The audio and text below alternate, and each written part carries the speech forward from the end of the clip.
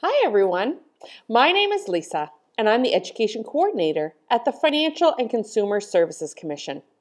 And part of my job is to talk to people all over the province and share information to help them make smart saving and spending choices. Let's take a closer look at the word budget, what it means, why you should have one, and how to make one work for you.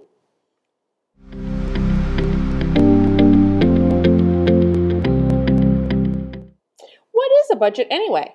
Well, in a nutshell, it's knowing what you have, what you need, and where it needs to go. A budget is a tool that helps you keep track of your money. It's like a roadmap for your finances.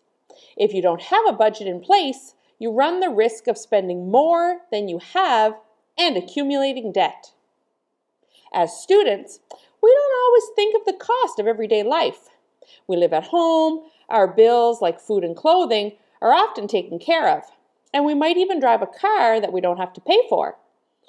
Learning how to be financially independent is an important step to take while we're young, and to set us up for success when we move out on our own. It's a lot easier to start forming responsible money habits now rather than trying to break bad habits later on. And it's much harder to recover once you've started to overspend, abuse credit cards, and find yourself in debt. Here are some questions to think about while we begin our discussions on budgeting. How do you keep track of what you earn and what you spend? And what are some of your common day-to-day expenses? Think about it from the time you wake up and brush your teeth to the time you go to sleep. What are some of the common expenses you'll have to pay for when you move out on your own? And what are the benefits of having a budget? Is following a budget easy or difficult for most people? Why or why not? Remember, a budget is just a tool that helps you keep track of your money. It tells you how much money you have, where it comes from, and where it needs to go. But budgets aren't just for tracking your money. They can also help you prioritize spending, avoid or pay off debt, prepare for emergencies, and save for the future. We often build a budget on what we think we should spend, and what we want to do is build a budget on what we actually have to spend. If we set out to build our budget on what we think we're spending, rather than first looking at our spending and building the budget realistically, we may be setting ourselves up to fail too. Before we get into the steps to creating a budget that works, let's look at reasons why budgets sometimes don't work. Knowing what to avoid when making a budget will help you be more successful with your budget in the long run. So budget is a bad word. Most of us run for the hills when we hear the word budget. We think it will be too much work or too restrictive. We don't think about the benefits of budgeting. I totally had an aha moment when I changed my perspective on budgeting. Instead of focusing on what I was losing, having less spending money to do the things I wanted to do, or only paying bills all the time, I instead looked at my budget as a way to get the things I want. I want to share a personal story with you. It started when I was 12 years old. I grew up in the country and I always wanted a pool. But we had a lot of mosquitoes where I lived, so I am sure my parents felt that a pool was a bad idea. And they probably didn't have the money to pay for one either. So they told me no. I asked them every summer for years, and they just kept telling me no. And finally, when I was about 16 or 17, I told my mom, when I grow up, I'm going to have a pool. And she laughed and said, well, that's your choice, and maybe you will. Fast forward to when I was 25.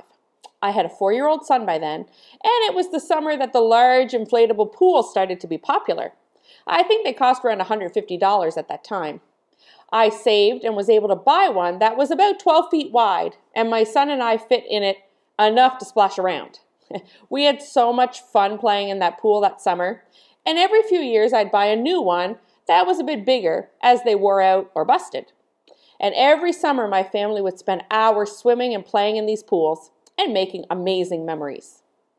Finally, about 6 years ago, I was able to install a permanent above-ground pool on my property. It was a goal that was over 25 years in the making, from that 12-year-old girl that dreamed of a pool. So I'm sharing the story for two reasons. The first is that no matter how long it takes, if you have a goal that means that much to you, you can work and save towards it. And secondly, you can find other ways to get the same kind of joy while you work towards your goals. I have just as many wonderful memories playing in my cheaper pool as I do in my large pool. I was able to have fun with my family in a much less expensive way with the pools that I could afford at the time. So living within your means and finding joy and happiness without overspending can be a positive that budgeting can help you achieve. Now back to our examples of what to avoid when budgeting. We give up too quickly. So a budget takes time to work properly, and a budget won't make your debts go away overnight. And that $1,500 you need for a trip or a down payment on a car isn't going to magically appear. Just like my pool example, remember to find ways to enjoy life now within your means while you save for a future goal. We don't adapt. If you expect to have the same budget every month, you're setting yourself up for failure. Income and expenses often change from one month to the next, so your budget should change too. Include things that come up at certain times of the year as well, like birthdays, holidays, and yearly expenses, so you're not caught by surprise when they are due. We don't prepare for surprises. So budgets are for saving as well as spending, and we should aim to save at least 10% of our income. Part of that should go to a rainy day expense fund. And even if you can't save 10% right away, as long as you start with an amount and form the saving habit, that's the key that will help make saving easier in the long run. And we don't track the little things. Small purchases can add up quickly, so track everything. I like to think of budgeting like dieting. If you tell yourself you're never going to eat cake again for the rest of your life, you are likely going to break that promise at your next birthday party. But if you track every time you have a treat, like cake or coffee for example, you'll be able to see that maybe you're overspending, and this could be a great place to cut back a little bit in order to have a healthy budget. Now that we know what a budget is and why you should have one, let's look at a simple 3-step approach to building a budget that works for you. Step 1, money coming in. Gather your pay stubs, bank statements, receipts, and bills to figure out how much money you currently have coming in and how much you have going out. Sources of income can include allowance, a part-time job, tips, money from special occasions like birthdays or Christmas, etc. Something important to note, treat variable income such as tips and gifts as bonus income. Include the funds in your budget, but don't rely on them to pay your regular expenses. As the name implies, variable income varies, so it can't be counted on to always be there to cover regular expenses. Step 2, money going out. Expenses are divided into 3 categories: fixed, variable, and irregular expenses. And it's important to divide your expenses into these categories because the way we plan and pay for each expense is different. So a fixed expense, those are bills that are the same every month, and these expenses include things like rent, car payments, and insurance, or maybe even gym memberships. Variable expenses. So this is spending that may change every month. And these expenses include things like groceries, entertainment, cell phone bills, and transportation. Irregular expenses. These bills or expenses typically do not come up regularly and often come out of the blue. They can be fixed, like your vehicle registration, or variable, like car repairs. Because they are often unexpected, they can derail your budget when they are due. And we should be putting money aside each month to prepare for these expenses. Debt payments. Prioritize paying down debt by paying more than the minimum payment.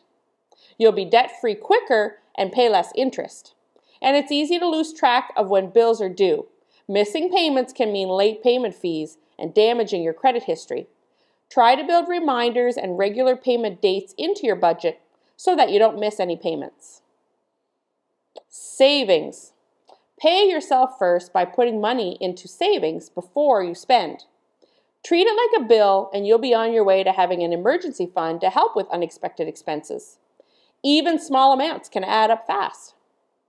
And you can learn more about the different types of expenses by checking out our Spend Smart NB video on creating an emergency fund. And step 3, add them up. So your income minus your expenses should be 0. Subtract your total monthly expenses and payments from your total monthly income, and your budget will balance when your income and expenses are the same. If you have more expenses than income, it's time to review your budget and cut back.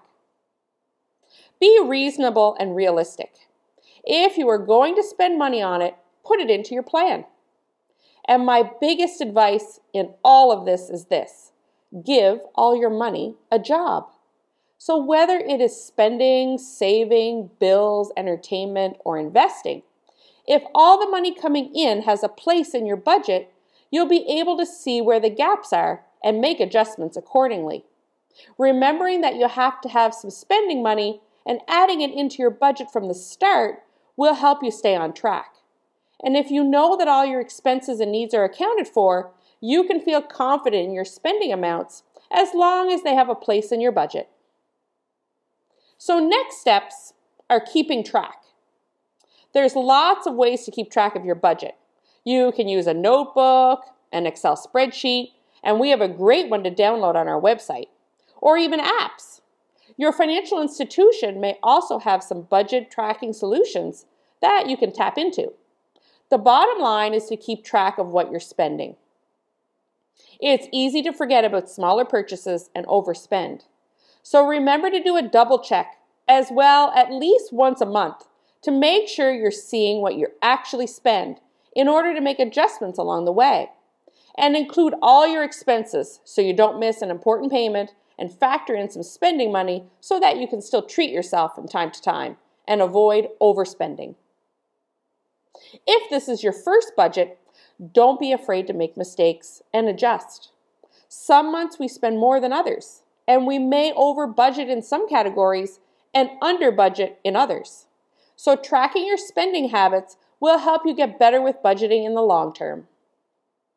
And remember, we want to build a budget on what we actually have to spend, not what we think we should be spending. Your budget needs to be constantly adapting. Be honest and realistic and make sure the numbers really show what you're spending. Allow for change and surprises. So some bills always come along that you didn't expect. And give it a chance and stick to it. A budget will not change your financial life overnight. You've got to stick with it to see change. So I hope this changes your view on budgeting and helps you realize that budgeting is your friend, and it's a way to help you get the things you want. Visit our website at fcnb.ca for more tools and resources to help you on your financial journey.